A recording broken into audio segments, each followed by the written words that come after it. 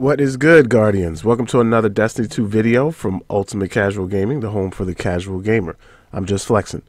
And in today's video, we're going to talk about Destiny 2 and the weekly reset. And for all my newbies out there, especially the filthy casuals, the weekly reset is where the primary in-game activities reset to give you a chance to earn high-level rewards on each of your characters, for those of you that have multiple characters at this point.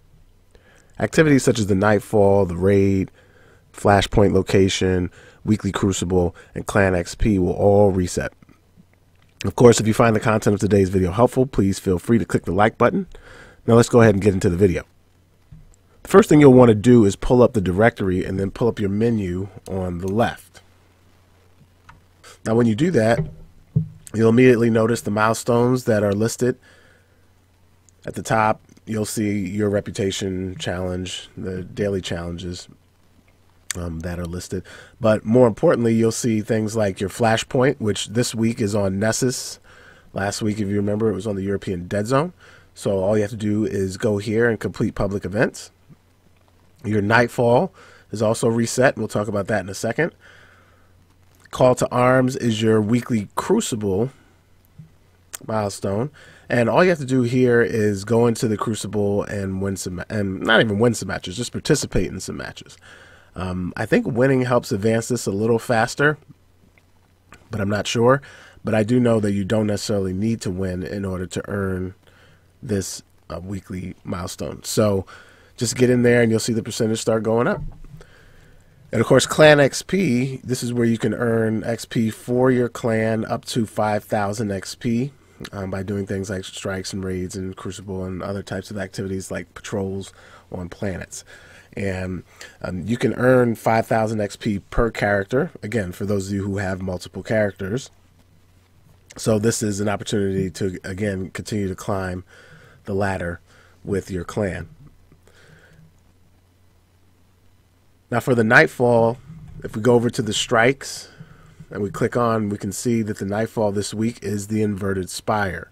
And what's interesting about the Inverted Spire, Bungie had mentioned that the modifiers for this week would pretty much be the same, and they're close, but they're not exactly the same. Prism is back. That was there last week. For those that didn't try the Nightfall out, Prism is essentially where the elemental damage is rotated every, I believe, 30 seconds, and during that phase, that element deals increased damage. However, all your other elemental types are reduced in damage, as well as kinetic.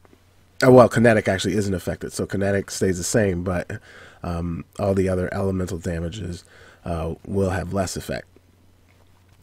And this will rotate, like I said, every 30 seconds. So that's back. What's new is Time Warp, which is particular to the Vex.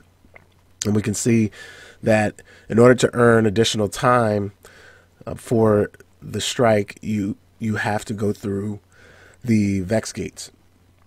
And for those that had a chance to play the Inverted Spire during the beta, you know that there were a number of these gates throughout the strike. So I think this is great. Hopefully they'll add some more, because I'm not sure if there's enough at this point for us to keep time on the clock like we did with killing enemies. So this should be interesting. The other thing to mention is clan rewards. As I mentioned, you have a chance this week to earn an increase clan rewards for your clan, and as you can see at our clan, we're at 1 this week, but we should be able to get to 2 this week. And my weekly contribution, as I said, is capped at 5, but it's reset now, so I get a chance to do that again per character. As well, your weekly clan Ingrams also reset, so you have to jump in there with at least one other Crucible clan partner, in order to earn the Crucible Ingram. And similarly with Nightfall, you need at least one other clan mate, and with the Raid, you'll need at least 3 clan mates. Well, you'll need yourself and 2 other clan mates to make up your Raid team in order to get the weekly Ingram.